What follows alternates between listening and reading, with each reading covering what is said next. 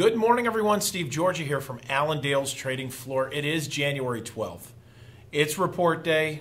A lot of information going to be thrown at us at 11 o'clock Central Time, so prepare yourselves for that. The markets right now, very quiet going into this news. Corn down just 1/4 cent this morning. Beans unchanged. Wheat down 3/4 cent. So relatively quiet going into this report. Now, we did have the markets pull back yesterday, and we saw some more selling. The funds right now are short. They continue to increase their position, it seems like, but will we get some short covering once this report comes out? We're not looking for a lot of change today. So as far as the ending stocks for corn, beans, and wheat, looking for very, very minimal change. The average trade guess for corn, 1.78 billion. For beans, 468 million. And then for wheat, looking for 919, so 919. So not a lot of change as far as ending stocks. We're also going to get production numbers. So very minimal change out of production numbers as well. And then quarterly stock numbers. And I think if we're going to get a surprise on this report, it may come from these quarterly stock numbers.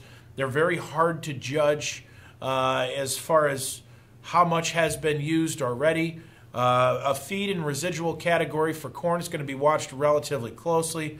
Where is that going to come from?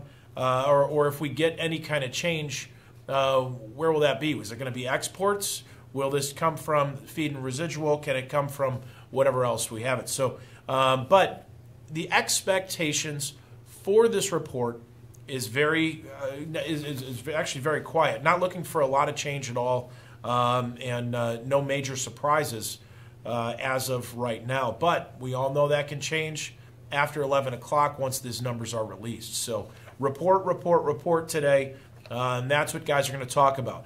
China watch, very quiet overnight. Shanghai index actually up slightly, but not a lot of chatter around that topic this morning. And we'll see as we go throughout the week. But all eyes on this report.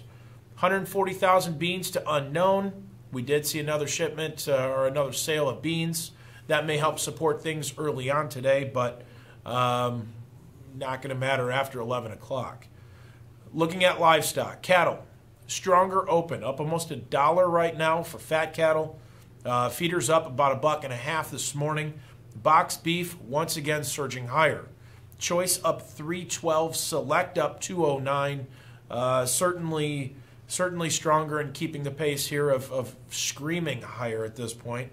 Show list numbers up 31,000 head, so that's a big number there, but we'll see if we can hold the gains that we have. Watch cash markets this week. Where are we going to trade? Will we trade steady? Are we going to trade a little higher or lower? We're going to find the futures adjust more to the cash market than watching box beef here at this time. Hogs surging higher as well. 95 cents higher at this point. Cutout values up 52, certainly stronger.